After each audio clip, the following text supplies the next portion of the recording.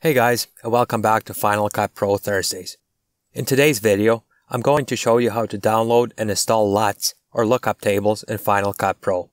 But first, let me quickly explain what a LUT is. A LUT is a color correction tool that makes up the difference between your source footage and your desired outcome. It's helpful to think of it as a formula, R equals S plus L, where R is your desired result, S is your source footage, and L is your LUT, or the difference needed to make up between your source and your desired outcome. LUT in no way replaces professional color grading or correction, but can be an excellent tool for beginners with no color grading knowledge to improve the look of your video. Currently, Final Cut Pro has a few built-in LUTs or lookup tables in the inspector under log processing. But to add your own custom LUTs, you need to use a third-party plugin. There's a number of free and paid plugins available on the web. The one I like using is the LUT Loader plugin from Pixel Film Studios. You can download it for free from the Pixel Film Studios website, linked in the description. If, like me, you have Apple's latest operating system, currently Mac OS Sierra, you may have some issues running the provided installers, so I would recommend installing the plugin manually. After downloading the plugin, open the download and run the Step 1 installer, the one with Sierra in the title. Now, to manually install the plugin, open a new Finder window, navigate to your Movies folder, and open Motion Templates. In your first Finder window, from the downloaded LUT Loader folder, open Motion Templates, open the Effects folder, and drag and drop the Pixel Film Studios folder into the Effects folder in your Movies Finder window.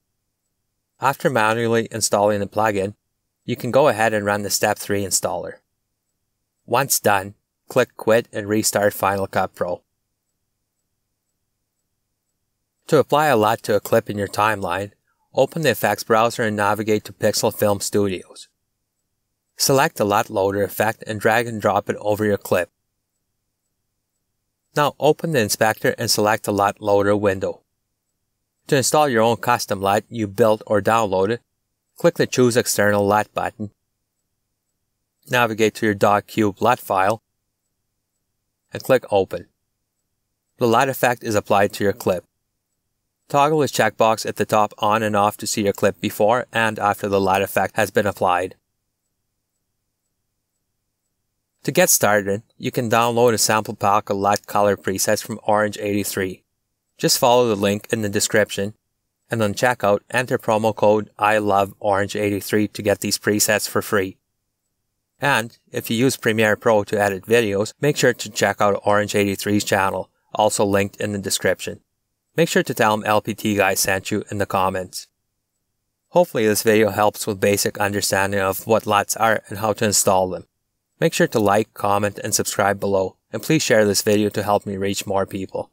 Come back next Thursday for another Final Cut Pro tutorial, and if you have any suggestions for future tutorials, let me know in the comments. Thanks for watching, and I'll see you next week.